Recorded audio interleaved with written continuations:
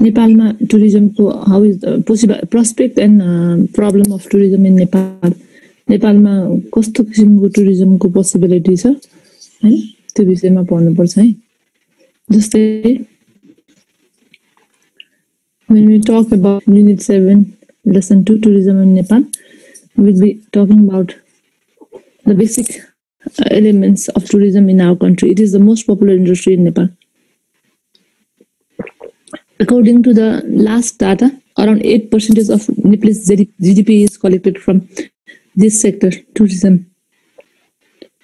Large number of people are directly and indirectly getting employment because of this industry. The 2020 was busy Nepal year, no? According to this tourism department of our country, but due to COVID, it has not been fruitful or it has not taken place in the nice way. So tourism is most popular. Nepal is the most popular tourist destination all over the world. People from all over the world every year come and visit our country and spend their currency. And that is one of the important economic sources of our country. And foreign exchange and revenue takes place. The tourists once visit our country, they like to visit again and again. They go back to their own destination or native land and describe or discuss about Nepalese beauty, Nepalese people's hospitality, cultural activities, rural innocentness, no? And then share these things to their friends and family, colleagues in the office. And next time, the tourist numbers also increase. How long the tourists stay in our country, that much money they spend, and that is a good economic upliftment, good sources of economy of our country. And as I have told you, it is the hotspot destination for adventurous tourism. Nepal is a hot spot for the adventurous tourism. Any of you have ever been to for the hiking and trekking from your own family within the country? Koi gएको छ hiking trekking ma आफ्नो family members सँग गएको छ भने कता कता गएको छ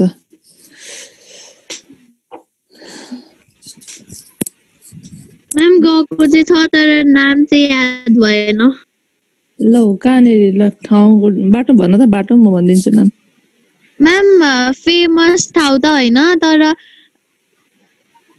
मैम हामी कता कताबाट हाइकिङ एन्ड ट्रेकिङ गर्दा गर्दै मतलब सानो झरना जस्तै ठाउँ भएको ठाउँमा पुगेका थियौं जोर हो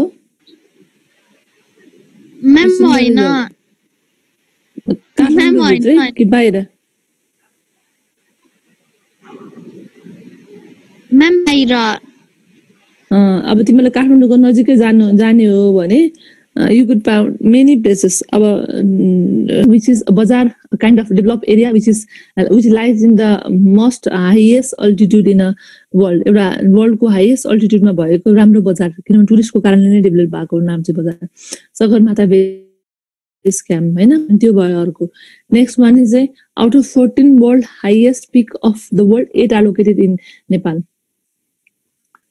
14 हाईएस्ट पीक मा 8 वटा चाहिँ नेपालमै छ अरे हैन अनि त्यसपछि तिलिचो लेक a lake at the highest altitude Tilicho लेक अनि नेपालको थ्रुबाट मानसरोवर पनि जान्छ चाइनाको मानसरोवर तिब्बत अनि दाना the deepest गर्स of the world है अनि अर्को छ Arun valley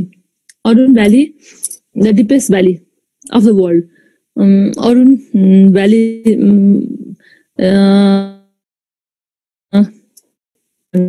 talking about all adventurous tourism Okay, ma'am. People go for experiences and landscape from Tarai to Himalayas in the very short distance of average 193 km मैले अघि भनिहाले तराई देखि हिमालसम्म average 193 kilometre को distance मा हामीले मैले भने प्लेन तराई एरिया हैन भित्री मधेस भन्छ हामी इनर तराई अनि चुरे हैन Shivalik range Chule and Shivalik range Mahabharat range हो अनि त्यसपछिबाट आउँछ across the Mahabharat inner भ्यालीज and then vote region हैन यो मनाङ मुस्ताङ यो छ नि यिनीहरूलाई हिमालपारीको जिल्ला भन्छ हिमाल भन्दा क्रस गरेर गएपछि त्यो जिल्लाहरुमा पुगिन्छ त्यो चाहिँ एउटा uniqueness is not found elsewhere in the world अरु कुनै पनि ठाउँमा यस्तो सर्ट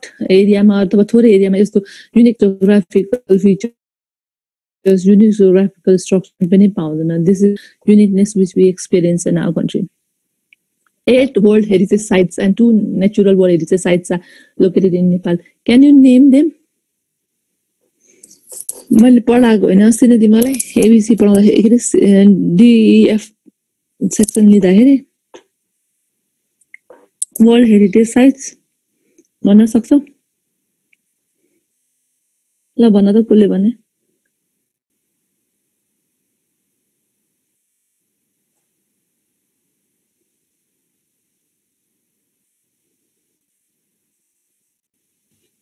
हङकङ जापान सिङ्गापुर कहीँ जानु पर्दैन नेपालमै त्यस्तो ब्युटी देख्न पाइन्छ ब्युटिफुल लेक्सको कुरा गर्दा रारा स्वर्गकी अप्सरा भन्छ रारालाई गुगलमा हेर न तिमीले कस्तो राम्रो देख्छौ फेवा रारा Phoksundo etcetera rich in biodiversity अब डेफिनेटली बायोडाइभर्सिटीमा पनि डाइभर्स भेरिएसन हुने भयो डाइभर्सिटी हुने भयो why because of diverse climatic condition because of diverse geographical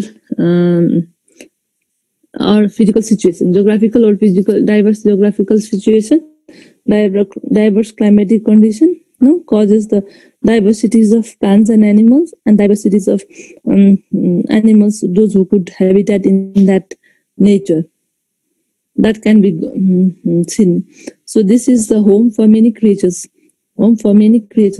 the creatures which are found in Tarai could not found in Himalayan region. Himalayan region को याकलाई हामीले तराईमा ल्याएर राख्यो भने बाँच्छ त बाँच्दैन नि हैन हिमालयन को पाइन ट्रीलाई ल्याएर तराईमा राख्यो भने सर्भाइभ गर्न सक्दैन हैन त्यो त्यसै भएको भएर क्लाइमेटिक कन्डिसन जियोग्राफिकल स्ट्रक्चर हैन र एलिभेसन ल्यान्डको स्ट्रक्चरले गर्दा varieties of natural resources that flora and fauna that we get and over 6800 flowering plants are found here. It's a home for creatures. Flowering plants are found here and even the birds and animals and a home for one-horned rhinoceros. We all know that. Where do we get one-horned rhino? One-horned rhino. Chiton National Park. Chiton National Park. For one. अनि अर्को छ अरु केको लागि अनि spiny babbler which is called काँडे भ्याकुर in Nepali. The rarest birds in the world found here. तिमीले spiny babbler भनेर खोजेर हेर्यो भने you will get in the net.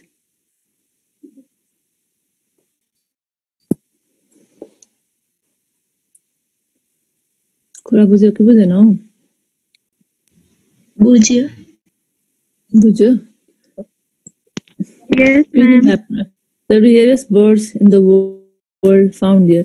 So many people from outside from the country they even come to do research on natural resources, natural vegetation हुन्छ नि प्लान्ट्सहरुमा हैन यो biologist के भन्छ हामी बोटनिकल रिसर्चको लागि र एनिमल्सहरुको बायोलोजिकल रिसर्चको लागि अनि जस्तै डिफरेंट टाइप्स अफ vulturesहरु हैन अनि बर्ड्सहरु कोसीटपु wildlife reserve of eastern development reason is the destination for varieties of birds भन्छ and famous for Arna the wild buffalo the birds even migrated from Siberia in the season अरे Siberia भनेको रसियाको माथिल्लो भाग Arctic ओसनको छेउबाट पनि बर्ड्सहरु migrate